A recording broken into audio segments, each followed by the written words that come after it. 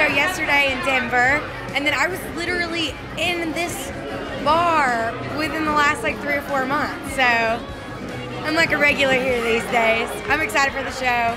I love shows that benefit for St. Jude. Like, I've visited the hospital and I do like everything I can to support St. Jude because they're amazing, and we're gonna have a good time and celebrate the holidays. And this is my last show of the year, so we got to go out with a bang. iHeart changed my life this year. I was one of the On the Verge artists, and I got my first #1 song. I got 2 #1 songs, but I got that first one because they gave me a lot of help and it kind of helped get me going. So I owe a lot to iHeart, and I'm proud to be here. Well, we're raising money for kids. You know, it's the holidays, and it's a time for love and a time to give, and not just about getting presents, but the best part about the holidays is giving, and everyone that's here tonight is supporting St. Jude. So the best part is that we're helping the kids. It's Christmas.